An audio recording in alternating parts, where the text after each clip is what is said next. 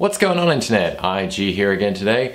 We're going to be starting a series on cloud computing and the operating systems that support said cloud computing. Now, I know most people and most operating systems do have some level of cloud integration with them, and the more recent operating systems become, the more integrated with the cloud they also are. But in this series, I'm going to be having a look at 3 different operating systems that are geared specifically towards the cloud. First up, Peppermint OS.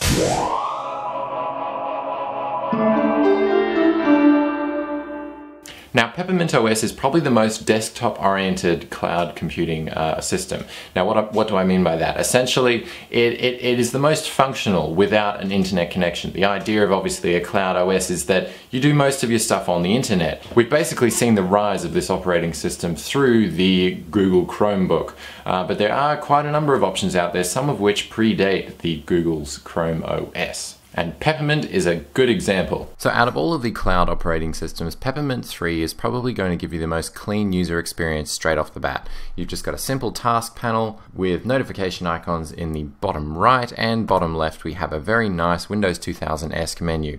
Very good for anybody who's used a computer for more than 10 years or so. It is very user-friendly, meaning that you could throw it on an old laptop that was previously running XP or something like that, and it would function very, very well. This is running under a virtual machine. The reason I did that is because I wanted to emulate lower spec hardware, so I've given it only 2 cores and 1 GB of RAM. And believe you me, it is running flawlessly.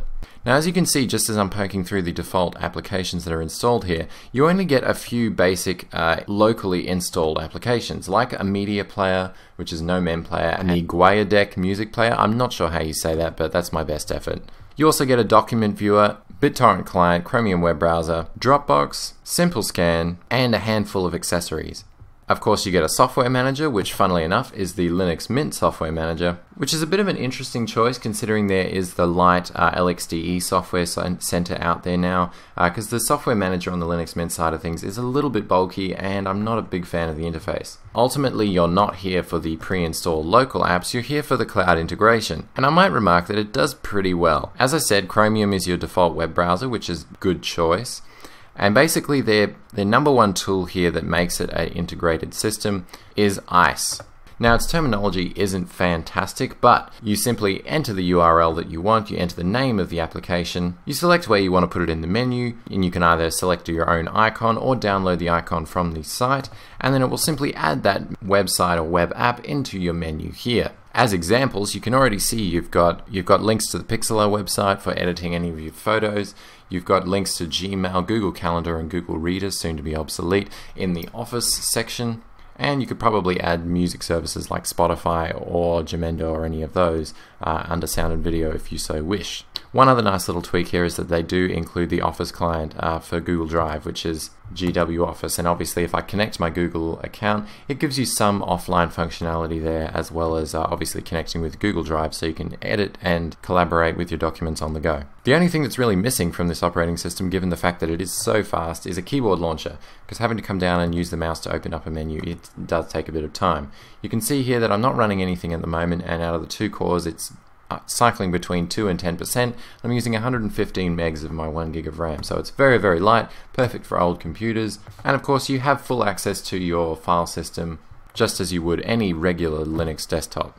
The thing that I like most about Peppermint OS as a cloud operating system is that it makes it easy for you to build on the services that you need. It doesn't give you a whole bunch of stuff you don't need out of the box, and it also is obviously very quick, runs on old computers, and you have full control over your system as far as the file system and also what software, local software, you want to install, because after all, it is just Ubuntu with an LXDE interface and a lot of the guts stripped out, so it's a lot faster.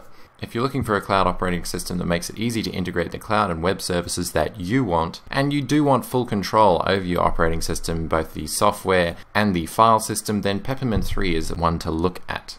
So what do you guys think of the whole cloud computing thing? For me, I actually like the idea of having a set portable machine which I can have a very fast, lightweight distribution that is easily connected with all the cloud services in one very speedy and productive package. Obviously, in the rest of this series, I'm going to be having a look at specifically 2 other operating systems, both Chromium OS and Jolly Cloud. But let me know in the comments below what you would want to see in a cloud operating system. For me, I definitely want to see offline functionality, and I find that in Peppermint OS.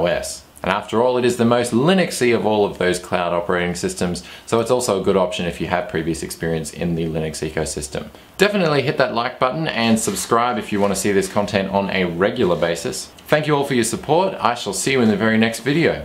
Peace out, ladies and gentlemen.